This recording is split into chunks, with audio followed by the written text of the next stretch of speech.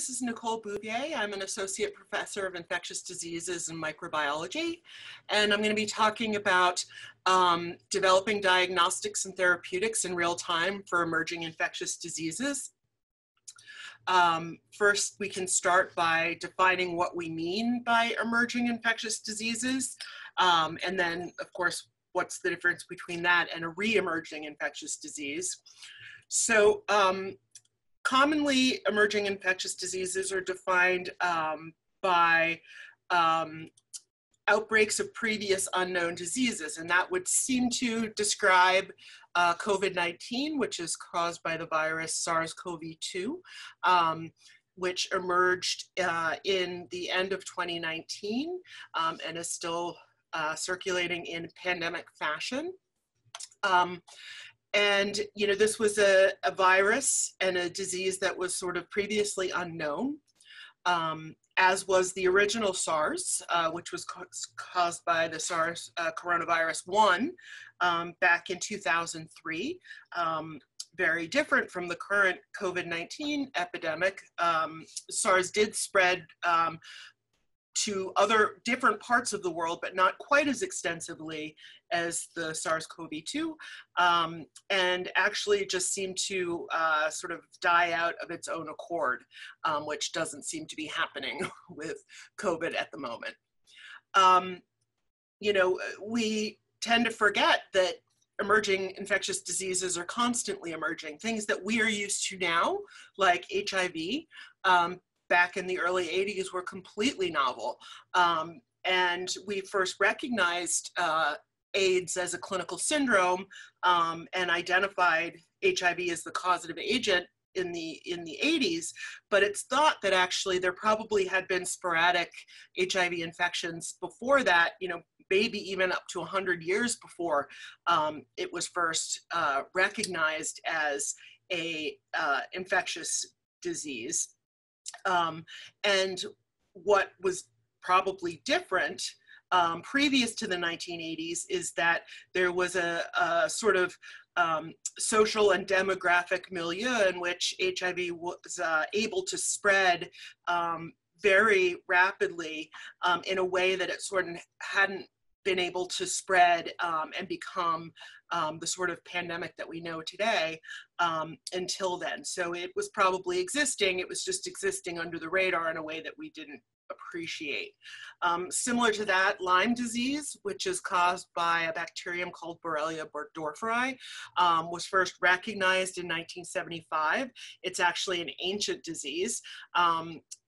There have been genomic studies suggesting that it's probably been in North America since before there were people in North America. There was Borrelia DNA found in a Iceman, a corpse of a man that was probably dating from 5000 BC.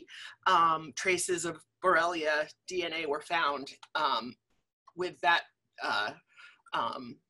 Iceman. So, you know, again, an ancient disease which was only first recognized fairly recently. And then there are the diseases that we know about, but they're changing in some way that is alarming.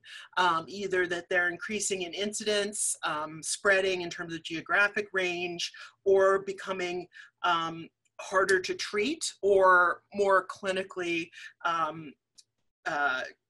dangerous. And so things like Ebola, which had been occurring in very small outbreaks here and there since the 70s, the West African epidemic that occurred in 2014 was extremely different from the way Ebola had been presenting previously.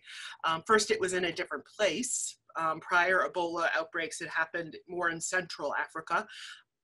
Whereas the 2014 epidemic was centered really in West Africa, and it infected, you know, tens of thousands of people, which was very unusual when compared to prior Ebola outbreaks, which, you know, would infect maybe tens or hundreds of people at most. So, you know, this was sort of a very unusual and alarming manifestation of a disease that we had already come to know under different circumstances. Zika virus was first actually discovered in the 1940s.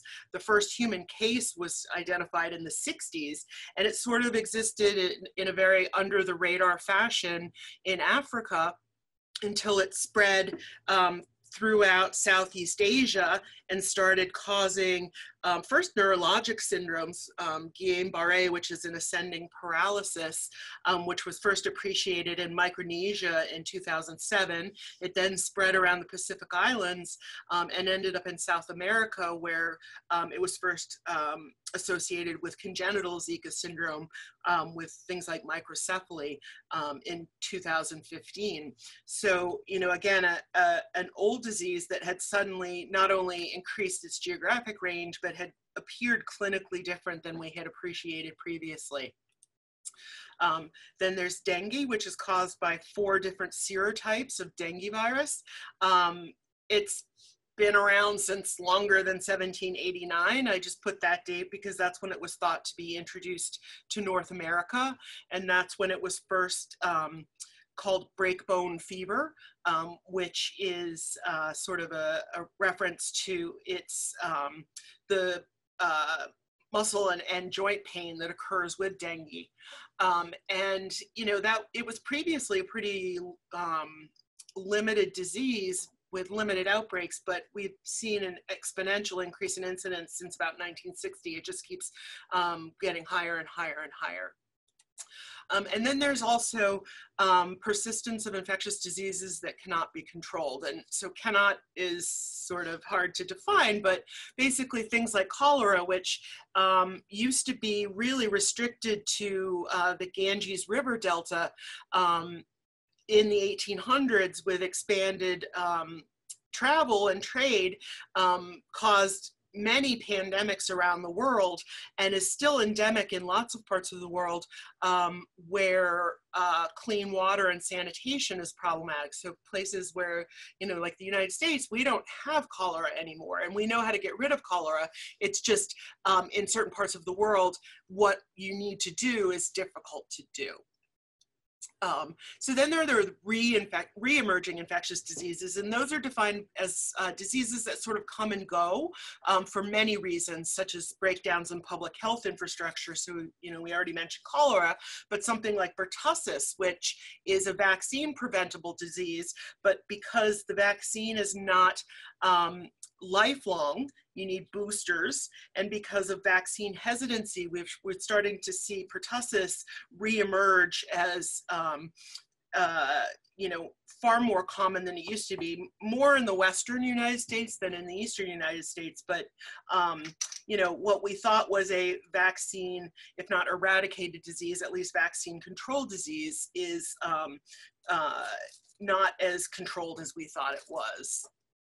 There are also new strains of known microorganisms, usually some sort of genetic mutation that renders it a little bit different. So pandemic influenza is an example. So we know influenza, it's just periodically there will be emergence of viruses that have either all or part of their genome from an animal virus that the human population is not immune to, and it causes a pandemic, such as in the most recent pandemic of 2009. E. coli 0157H7, which is associated with hemolytic uremic syndrome, which is a kidney disease, is probably descended from a relatively non-pathogenic E. coli bacterium, and it acquired some virulence factors that make it much more harmful to people than its ancestor was. And then there are things like multi-drug resistant organisms like tuberculosis and Neisseria gonorrhea, which have taken fairly treatable diseases and made them a little bit harder to treat. And hopefully they will not go into the untreatable range. There's a lot of human encroachment on isolated animal habitats. So zoonoses, which are animal diseases that jump into humans because they are compatible with humans, but aren't normally found in humans are becoming more and more common as humans get closer and closer to animals that they used to not come in contact with. Nipah virus is found in Indonesia and Southeast Asia. It's carried by bats, and Nipah virus was unknown before, about 20 years ago. It's only when people started getting close to bats that this zoonosis, this crossover from bats to humans, was allowed to occur. And it's thought that COVID-19, that SARS-CoV-2 may have also originated from a bat virus that possibly passed through an intermediate host, but passed into humans because the barrier between a lot of animal habitats and human habitats aren't quite as firmly drawn as they once were. Human demographics and behavior changes. Dengue is known as an urban disease, really, because humans are very important in the virus's life cycle. So if there aren't humans with dengue virus in their blood to bite, then mosquitoes never pick it up. So mosquitoes get it from humans and then give it to other humans. So if there aren't humans around with dengue, dengue doesn't transmit. So part of the reason that it's thought that we've seen such an increase in dengue is because people are there's more people around and the world is more populated, and it's easier for mosquitoes to find people to help amplify the virus. And then there's climate change, which for a lot of arboviruses, which are arthropod-borne viruses, like chikungunya, dengue, and West Nile virus, climate change is allowing previously restricted mosquito habitats that were restricted to the tropics are starting to get broader and broader into more temperate climates. And obviously, if the mosquito populations increase their range, then the diseases they carry will increase the range as well. So Joshua Lederberg, who was a bacterial geneticist, a Nobel Prize winner, I would recommend reading this short article called Infectious History, which was published in Science. It's sort of a thought piece on emerging infectious diseases and what they mean and what to do about them. But what he said was that the future of microbes and mankind will probably unfold as episodes of a suspense thriller that could be entitled Our Wits versus Their Genes. And we tend to think of the sort of interplay between humans and microbes is a war. We talk about waging war on these organisms. And Lederberg actually recommended thinking of them more as a sort of ecological balance for many reasons, mostly because it's probably a war that we won't win. They outnumber us by a lot. I mean, there are way more microbial species than there are us. We need some of them.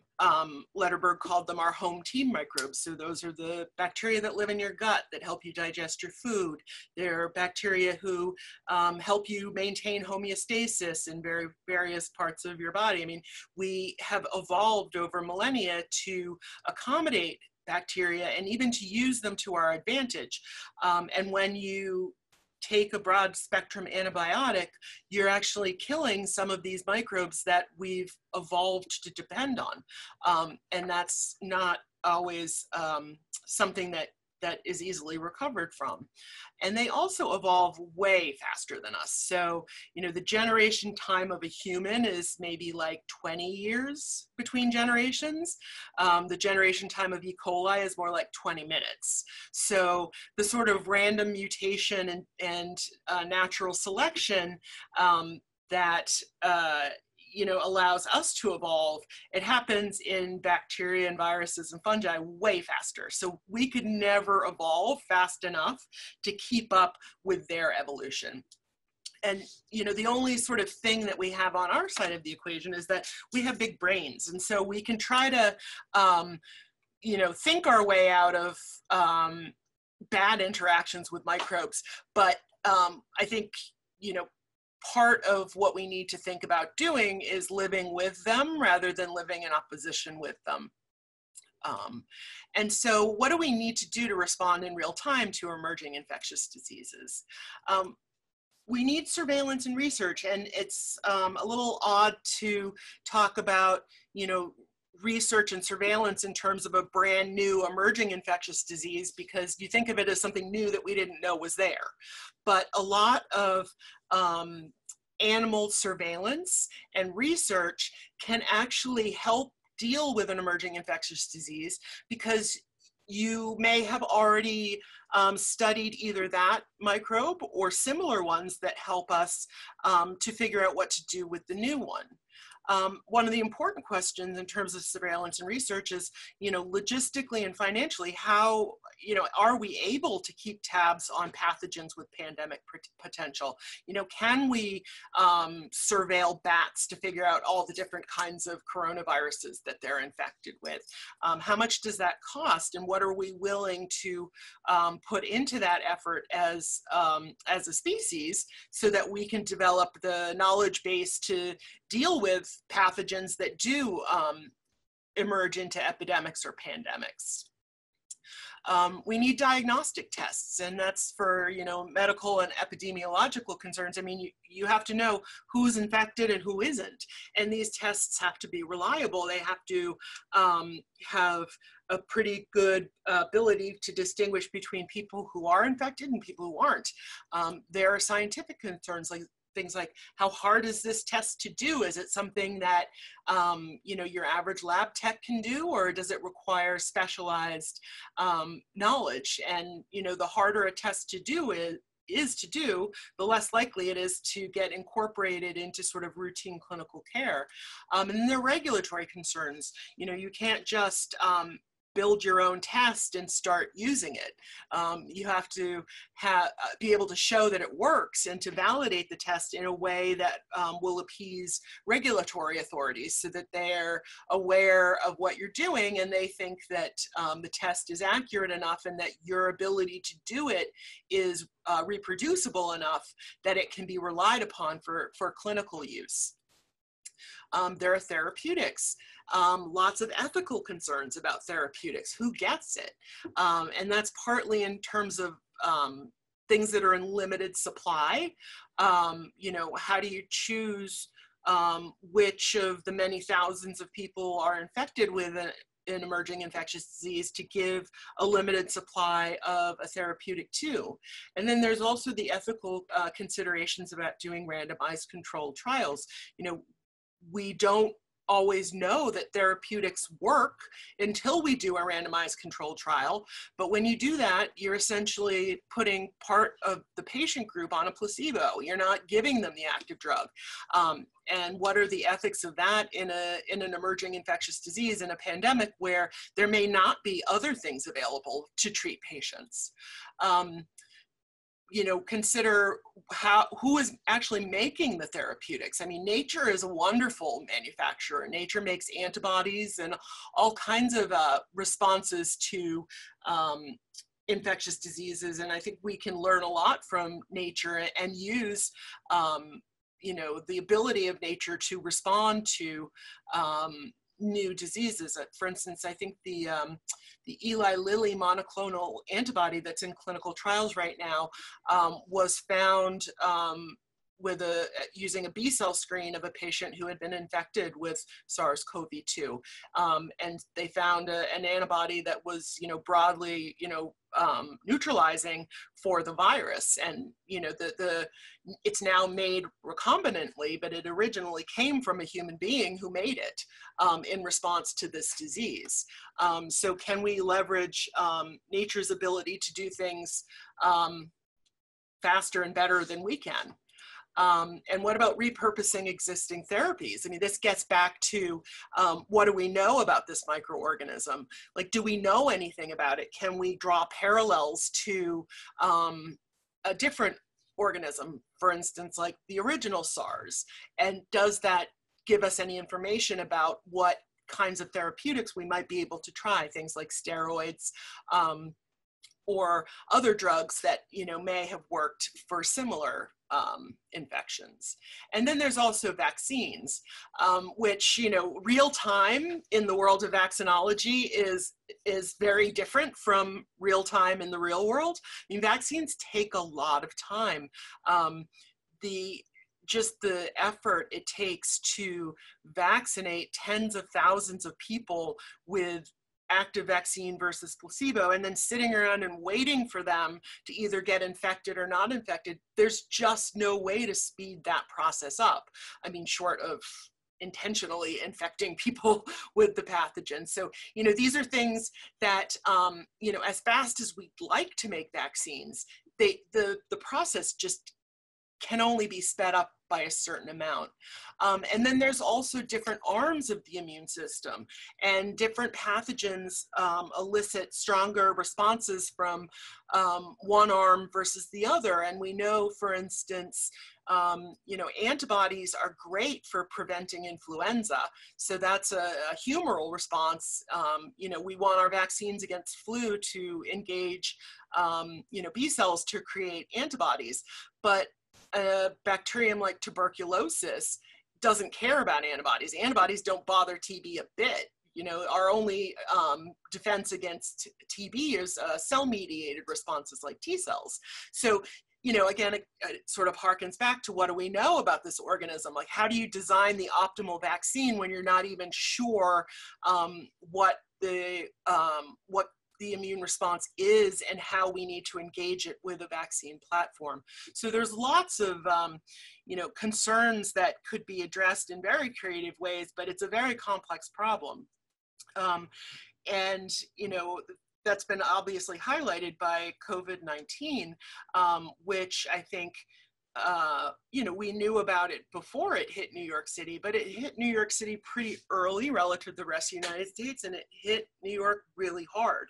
I mean, I think we were expecting maybe to be a little bit more like Seattle, where we had cases here and there that were travel associated, and we were able to isolate them. And it turns out instead, we got multiple introductions of the SARS-CoV-2 virus from Europe, mostly. So multiple people brought it in and introduced it into the New York City population in a really sort of silent way. We didn't know that it was even here. It was circulating before the first people started getting sick in a way that could be recognized as COVID-19. And so I think, we were sort of caught a little bit off guard. It didn't happen the way we sort of expected it to, and it happened in a really bad way. This is a map from, I think it was from June, if I recall, but, looking at the cases per 100,000 people, I mean, there really was not a place in New York City that was spared. And there were places that were hit really hard, like the Bronx and Queens. Less so in Manhattan, for example, but, really it didn't spare any part of the city. This is a graph of our hospitalizations from the past spring. These are all COVID hospitalizations by day.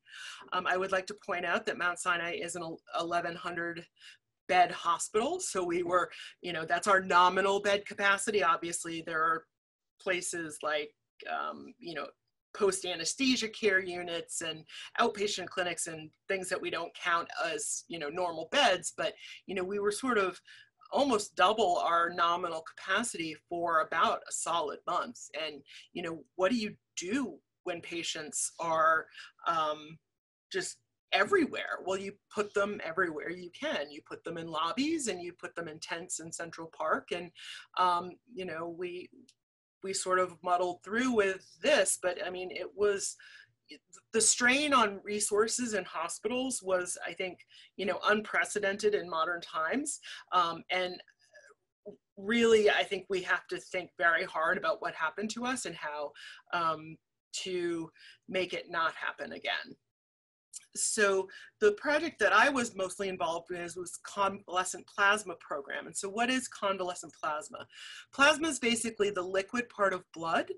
It contains proteins like antibodies, but also other blood proteins like albumin, coagulation factors, salts, fats. It's basically everything except the cells. So the white blood cells, the red blood cells are centrifuged off, and it's everything that's left.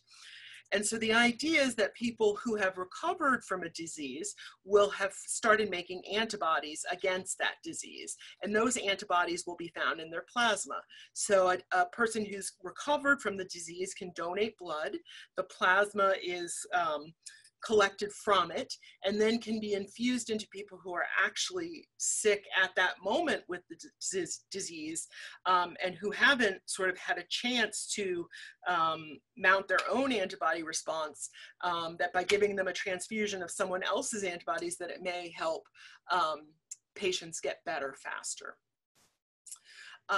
At Mount Sinai, we basically recovered convalescent plasma from people, COVID-19 recovered blood donors. And if you recall the epidemic curve, I mean, it went up so sharply, so fast that we had tons of patients before we had enough donors who had recovered from COVID and had been recovered for long enough to have mounted an optimal antibody response. So we had to wait until we were about 3-4 weeks into the epidemic before we even started having optimal blood donors. And, you know, at the same time, we were just accumulating patients, more and more patients that we had nothing to treat. But eventually we were able to start finding donors, and the way that we found them was through a homebrew assay. So we are fortunate to have Florian Kramer here at Mount Sinai, who's really a sort of Jedi master of proteins, who can sort of make any protein you want, and you know, develop immunological assays to understand whether you know, your antibodies will recognize that protein or not. So this was a 2-step assay that was both qualitative. So there's a yes/no step, like positive or negative.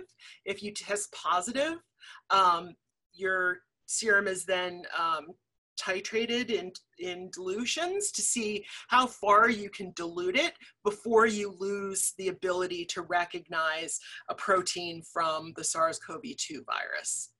And the more you can dilute it, that means the more antibodies you have in the serum that are recognizing the viral protein. And, you know, along with the sort of regulatory issues, we couldn't just start using this assay, you know, willy-nilly. It actually had to be studied and validated and then approved by the FDA before we were actually allowed to use it on patients. Donors were solicited by media outreach, and I have to say the response was really wonderful. You know, New York really turned out in efforts to help others, and, you know, patients who tested with a high antibody amount were referred to donate their blood. So I was sort of working on the other end of the program, that's giving the plasma to recipients. We started under a sort of pathway that the FDA has for giving experimental drugs. I started working on this project on the 24th of March, and we transfused our first patient on the 28th of March, so that was kind of crazy. So that was then. Plasma has to be matched by blood type. It's kind of the opposite of red blood cells. So, you know, where universal donor is O and universal recipient is AB for blood donations. It's opposite for plasma because you're talking about antibodies rather than just cells. So you have to be able to, you know, match the person's blood type with the recipient. So we did that for a little while, and then the FDA opened what's called an expanded access program, and that's a sort of it's similar to the investigational new drug pathway, except it's run by a single institution, and you don't have to apply for each and every patient that you want to treat. You can treat patients under this larger umbrella that in this case was being run by Mayo Clinic. We expanded to the entire Mount Sinai Health System by April 15th. We reached our 200th transfusion in late April, 300 by early May, and 400 by mid-May. And we're about at, I think, 480 right now, because obviously, as you can see, the pandemic here really tailed off, and we have, fortunately, knock wood, not seen anything like the numbers that we saw in the spring. So the first analysis that we did of this is looking at the 39 patients who were transfused under the EIND process between the 24th of March and the 8th of April. So they were by and large middle age. Overall, we transfused everyone from the age of 18 up to, I think, 96 was our oldest patient. It was about 2/3 male and 1/3 female, which is typical of the sex proportions of serious COVID disease. I think the infection ratio is closer to 1-to-1, but men get worse disease and die at higher rates than women. We tried to get people early in disease because when you think about it, if the idea is that the antibodies in the plasma are exerting an antiviral effect, meaning that they're preventing the virus from replicating, you have to get the treatment into the patient pretty quickly, because the virus is only replicating for a little while, you know, days to weeks. And after that, the problems that are caused are mostly the immune response to the virus and not the virus itself. So, you know, if you don't get the antiviral into the patient when the virus is still replicating, then it doesn't do what it's supposed to do. So our goal was to get people as quickly as possible. And we, you know, managed to get a lot of people, you know, the minute they stepped into the hospital. Most of our patients were on some sort of high flow oxygen. So, you know, we were focusing on people who were doing poorly, but hadn't quite gotten so sick that they were on a ventilator. And at the same time, we were trying not to transfuse too many people who maybe would have just gotten better by themselves. And then we compared them to controls, which were drawn from the COVID positive patient population admitted during the same time frame. And, you know, fortunately and unfortunately, because plasma supply was very limited early on, we had a lot more patients who were untreated than who were treated, which gave us a sort of large pool to draw controls from. And so we analyzed the data and did a logistic regression trying to identify factors that predicted whether a patient was going to be treated with plasma or not. And then what we did is we took patients who were untreated and found patients that had this exact same propensity for treatment, but just weren't because of limited supply, and matched those in 1-to-4 and 1-to-2 ratios to all of the patients who were treated with plasma.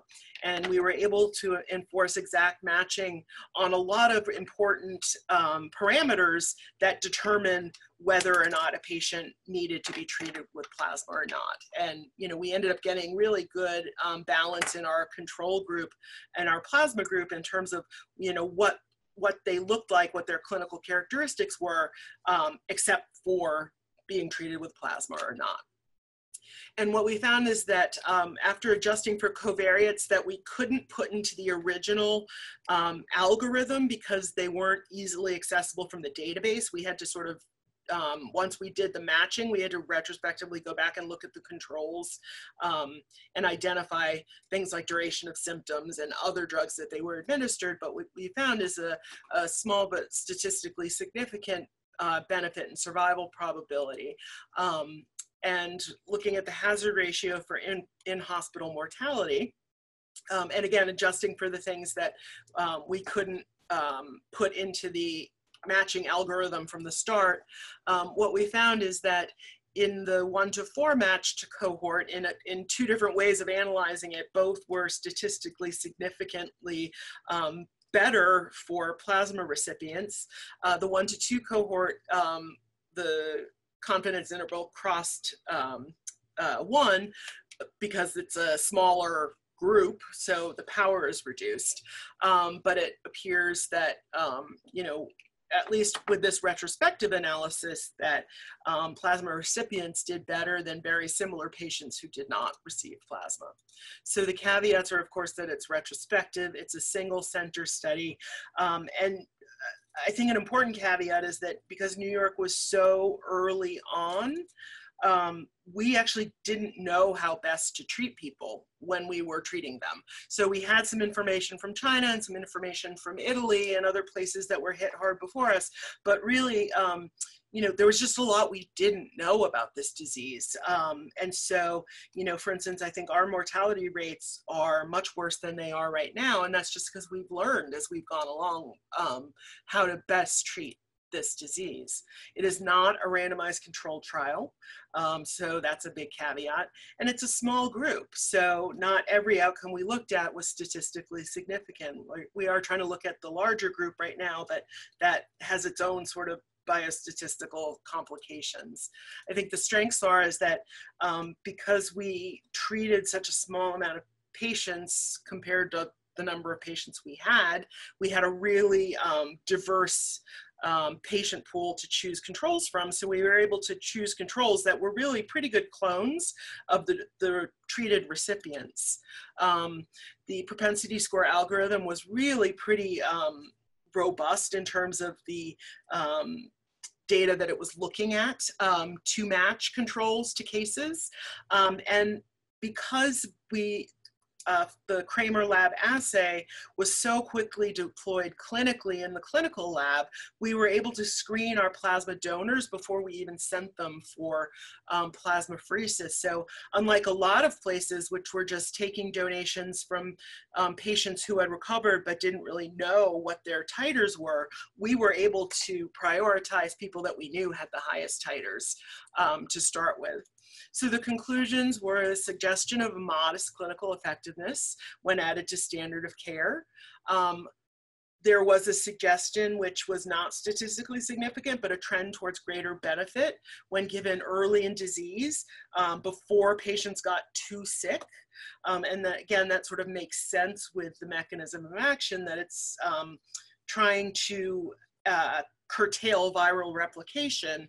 And once immunopathology sets in, that's not something that plasma can probably fix or antibodies can fix.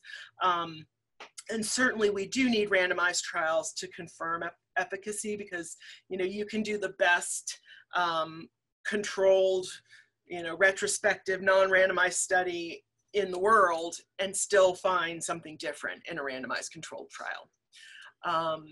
And so Cochrane review, of course, is, you know, the big granddaddy of evidence-based medicine. So they're periodically revising their summary of convalescent plasma. They still are saying that the effectiveness and safety of convalescent plasma is uncertain, and that's largely because of the quality of data. There's only one randomized controlled trial that they were able to include, and that trial actually did not fully enroll because it was a Chinese trial, and the epidemic in Wuhan had basically disappeared by the time that they were able to implement this trial. And that's been seen in a couple of places, that by the time you do all the paperwork required to run a clinical trial, the virus is gone. That's happened to hospitals in New York, for example. They identified a bunch of ongoing studies, including 50 randomized trials. So, you know, ideally there's data coming in randomized trials, but getting back to sort of how do you decide who to treat? When convalescent plasma is sort of freely available, because the FDA has made it relatively freely available. I mean, it's still not FDA approved, so you have to get informed consent from patients and so on and so forth, but, you know, it's relatively freely available for a non-approved investigational agent. When you have something like that that's pretty freely available, you know, what are people's incentive to go into a randomized controlled trial where they have a 50% chance of getting a placebo? So, you know, I think the availability of plasma, while it may be good for the people who were treated, and they may have done better than they would have done otherwise, is actually harming our ability to do the sort of gold standard studies that would enable us to know for sure whether this therapy is actually working. And so that's, it's a complicated issue with an emerging infectious disease. You want to treat the people who are sick early on before you've developed the drugs and the vaccines. But how do you know that those things work unless you study them in a rigorous fashion? So, it's an ethical issue that, I don't know that it's ever going to be resolved, but, there's I would say, strong opinions on either side of the debate. And it's something that will probably continue to manifest itself with every emerging infectious disease. And so, it took a huge village to run this program. So this is sort of the gang who helped get all those 400 and some patients treated. Yeah, that's it. Thank you.